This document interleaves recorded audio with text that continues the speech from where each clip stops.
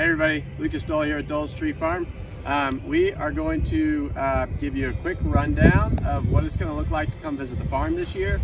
The first big change that you're going to notice is that if you're coming to get a Christmas tree, especially on any of our big weekends, the entrance is going to be in a completely different place. So we are about halfway down our new parking area is where we are going to enter onto the farm.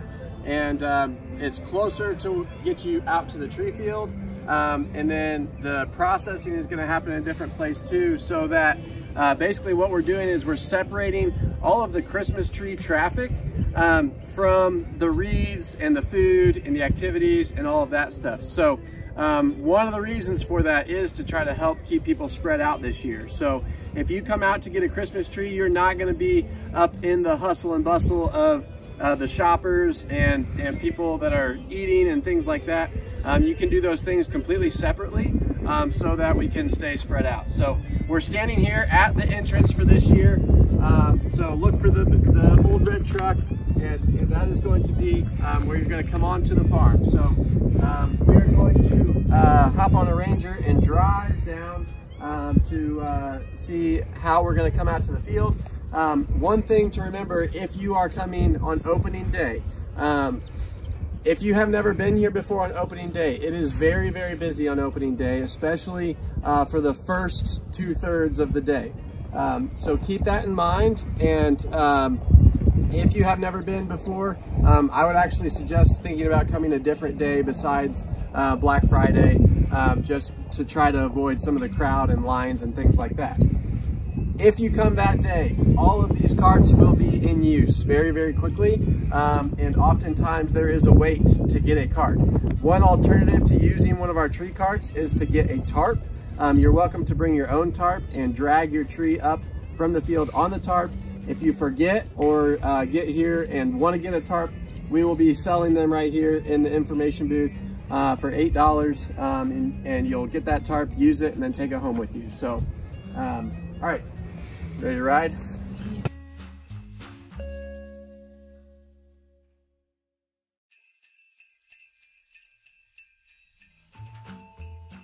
Okay, so I wanted to stop here really quick to make note of a couple of things. First of all, you probably saw we drove by some of our pine trees. Those trees are for sale. A lot of the white pines that we have for sale are right over here in that section. And then also over here is all of our pre-cuts. So we did get a really good selection of pre-cut Fraser firs in this year. One thing about that, all of the Frasers are going to be 8 feet or taller. Any of the pre-cut trees that are under 8 feet are actually going to be some of our own pre-cut cananes, which will be right over here in this area as well. So if you're looking for a white pine or a Fraser fir, or would like to get a canane but don't want to go out to the field, instead of going out to the field, which will be headed that way, you can head right over here and shop all of those types of trees. The very large Frasers are actually leaning up against the wagons here out in this area as well, so that they're nice and close to our processing area. This is also going to be where the saws will be located. Right here around where I'm standing will be where the saw rack will be, so you'll grab one of those on your way out to the field and then drop it back off on the rack as you come back up.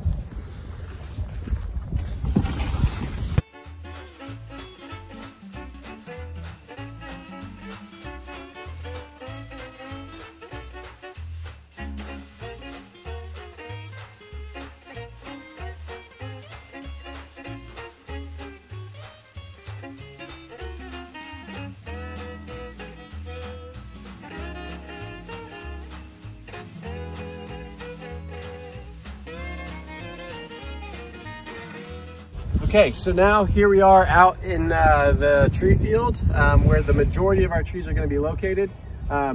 We primarily have canane fir, and these are actually we're still in the sections that were left over last year. So all of these trees that you see right here to my left are trees that were sold out of last year, but you can see that there's still some very, very nice looking trees that we had left over from last year. So with that in mind, we do not anticipate running out of Christmas trees this year because we have more in the field than we've ever had before. The only thing about that is we still don't have a lot of height in the field. So the tallest tree that you're going to find in the field is an 8 foot, which is why all of our Frasers, we made sure to get larger than 8 foot for those of you that want a larger tree. One of the reasons for that is we're still battling the 2012 drought effects, and these trees are still younger than they should be to be for sale, but because of how many trees we lost in 2012 and the replanting process to recover from that, we ended up still with trees that are shorter because they're a year or two younger than they're supposed to be. But we still have a great selection. They're just mainly going to be between 6 and 8 feet tall and not anything larger than that. All the way down on the right side is for sale this year. And you can see the yellow rope roping off the left side. That is going to be next year's trees, so we will ask you to please stay out of those trees this year. All the trees that are for sale, you saw the signs as we rode out here, have tags on the tree. All of the cananes will have a red or pink looking tag, has the height of the tree and the price of the tree right there on the tag, so that while you're shopping out here in the field, you know exactly how much the tree will cost and how tall it is to know if it'll fit in your house. All of these trees are for sale. There is way down there at the end where the white sign is, there is a section of white pine and Scotch pine down there as well. So if you don't find the pines up there nice and close, then you're welcome to venture down to that section and check those trees out.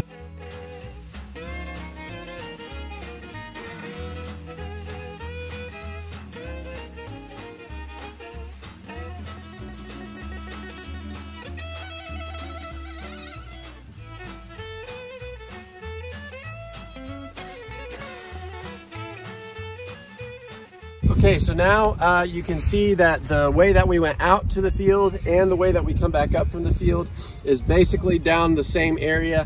We just ask that you stay on one side headed out and on the other side coming back from the field.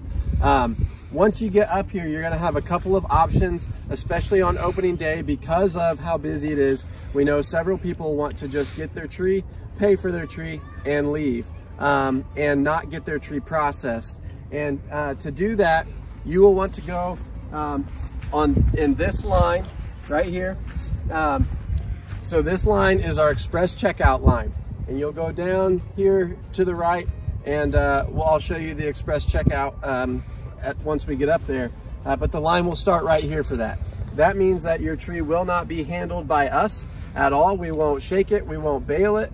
Essentially, you will pay for your tree, and then you'll take your tree out to your vehicle. One important thing to remember when doing that is you will not be able to take the cart that your tree is on out to your vehicle with you. Like I said, the demand for the carts is extremely high, and we need to keep them as efficient as possible. So you will have to drop that cart off basically where you got it on your way out to the parking lot. If you want your tree processed, then you go on this side of the rope and head down this line. This is where we will shake and bale your tree. If you need help loading, we can help load. We'll talk about that in a little bit. But that will be down this way. We'll go ahead and walk this way. And there is no extra charge for any of that service. So the shaking, the baling, all of those types of things, we do not charge extra to do those with your tree.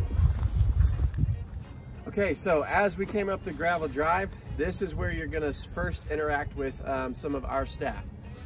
So the people that you'll come to first are going to find the tag on your tree for you. They're gonna give you the bottom portion of the tag and explain to you how you're gonna pay for your tree. You will also have somebody cut the bottom branches off your tree if you wish to have that done. If not, then you don't have to, but we will remove those bottom branches so you can get your tree into your tree stand. It's a good idea to know what kind of tree stand you either have or are going to get before you come, so that you know how much space you need at the bottom of your tree. You know if you need it drilled or not. We do charge $5 if you need your tree drilled. The only reason to get your tree drilled is if you have a tree stand with about a 5-inch spike that actually physically holds your tree up. There is no other reason to get your tree drilled. It will not help it drink water better. There's no advantage to it. Save the $5 and pass on that if you don't have one of those stands. So you will get the branches cut off here. Typically that happens right at the start of the process. We've moved it back here again to try to help spread people out. As we're coming up this way, this is where you're gonna check out for your tree. You're gonna pay for your tree. So we've got 3 windows here that will all be cashiers for you to pay for your tree. There will be 2 that are credit card only and 1 that is cash or credit. So please pay attention to that signage if you plan to use cash to pay for your tree. The express checkout is this line over here. So you will be coming up on the other side of this rope up to that cashier. That is mainly just for opening day. We really usually don't need that after opening day. But Tree Express checkout will take cash or credit as well.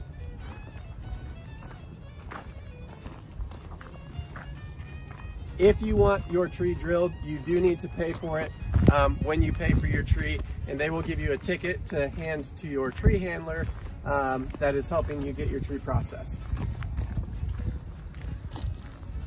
So after you pay for your tree, you're going to come up this way towards our processing area, and you'll see that we have 3 processing lines all set up. So you will come up to this area right here, and then as soon as a tree handler becomes available, they will come and get you and your tree, and we will shake your tree and bale your tree.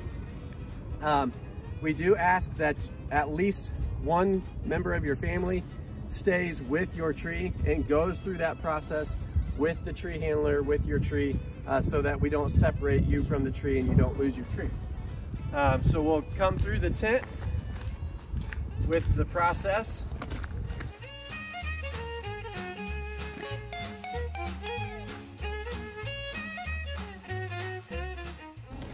Okay, so after your tree has been processed, if you need assistance getting your tree to your vehicle, we have courtesy carts. They're golf carts or Polaris Rangers that will come up, load your tree on there, and have one of you go with them and take your tree out to your vehicle for you if you need it. If you want to, you're welcome to just carry your tree from this point to wherever you're parked.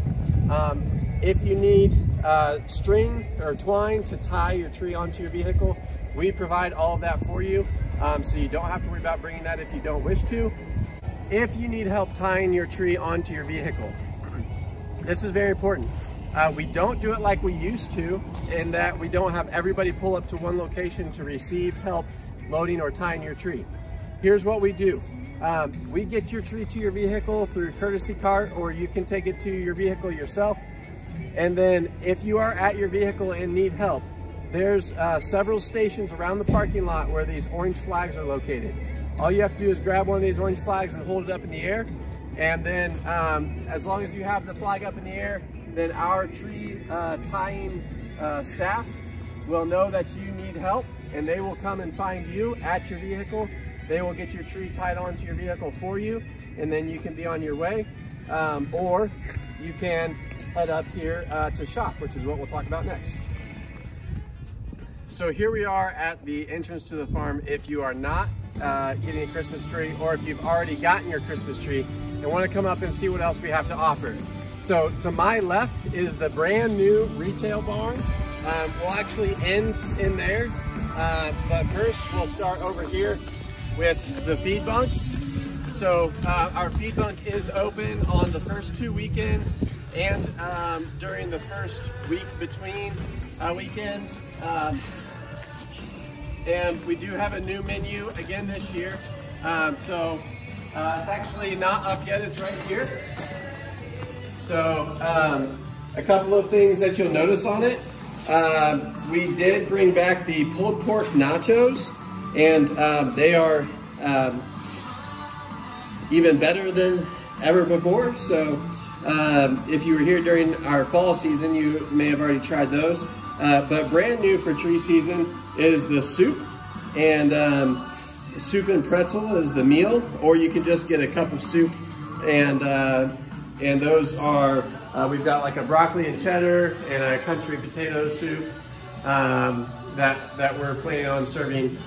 So you'll get your food here, and then you can head through those double doors right down there, and there's some seating that's inside, nice and warm for you to use. One other thing I wanted to mention very quickly, our restrooms.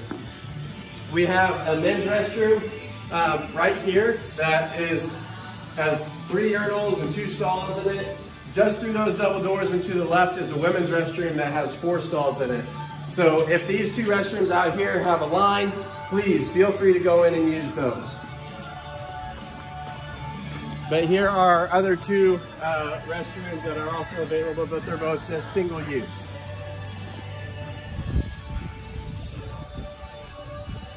You can see we set up some lights this year, so in the evening time, we're still able to use this space, and you can still come out and enjoy the farm. We do close at 6, but you're welcome to, you know, come out and enjoy a cup of hot chocolate and just the ambiance of the farm. What used to be the gift shop cabin is now just a hospitality cabin. We've got some checker games set up in there. We'll have the fireplace going. So it's just a place to be able to step inside and get a break from the cold if you need. So over here, next to the old, what was the gift shop cabin, the same spot that he's been for the last couple of years, we are having our kettle corn person back.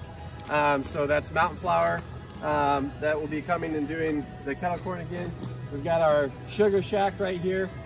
So our fresh made apple cider donuts and stroop waffles. And then right here underneath the tent, we'll have what we call our tabletop trees, which are 2 to 3 foot tall trees.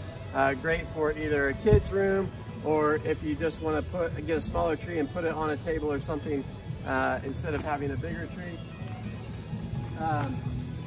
Here we've got our the Tree Farmer's 12 Days of Christmas, and it's a story trail that you can follow the signs through the Tree Farmer's 12 Days of Christmas. We also sell this book in our retail space, so feel free to get a copy there.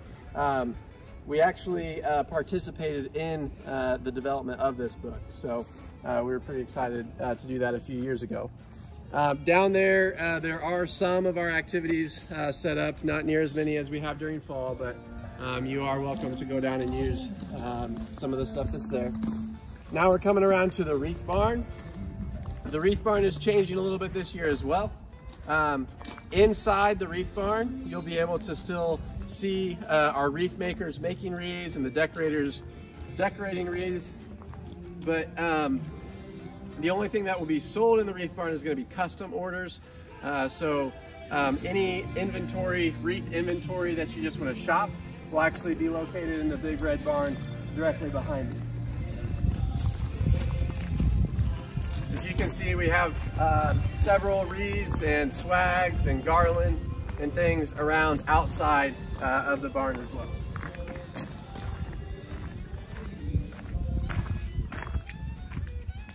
So stepping in here, you can see our wreath barn staff has been very hard at work, and we are well stocked for the upcoming opening weekend.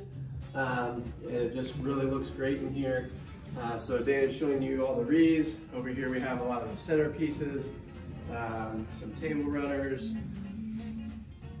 So there's tons of stuff to look and see and shop for the wreaths.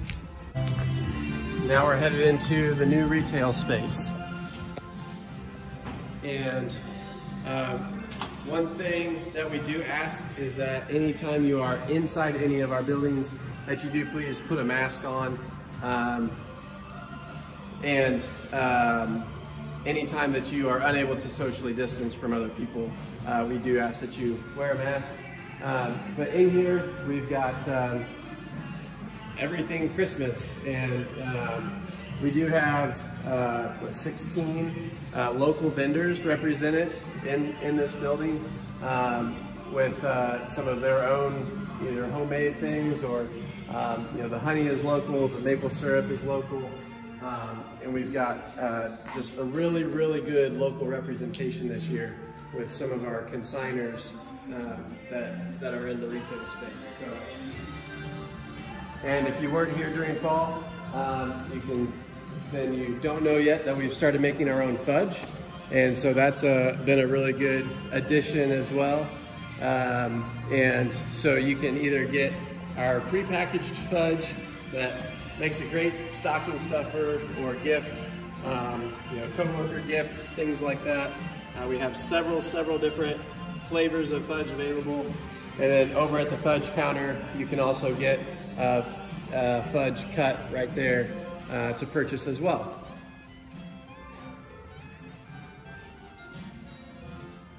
So once you've done all of your shopping, you'll check out here, and then we'll be headed back outside and back out to the parking lot where you can head to your vehicle, and that is your tour. So we hope to see you sometime this Christmas tree season. Again, if you would rather not be here when it is crowded, we ask that you avoid opening day. And outside of that, we think that our facilities will be such that people will be able to stay distanced from one another and have a fun, safe holiday experience. So yeah, we hope to see you out here soon. And either way, we hope that you guys have a happy Thanksgiving and a Merry Christmas.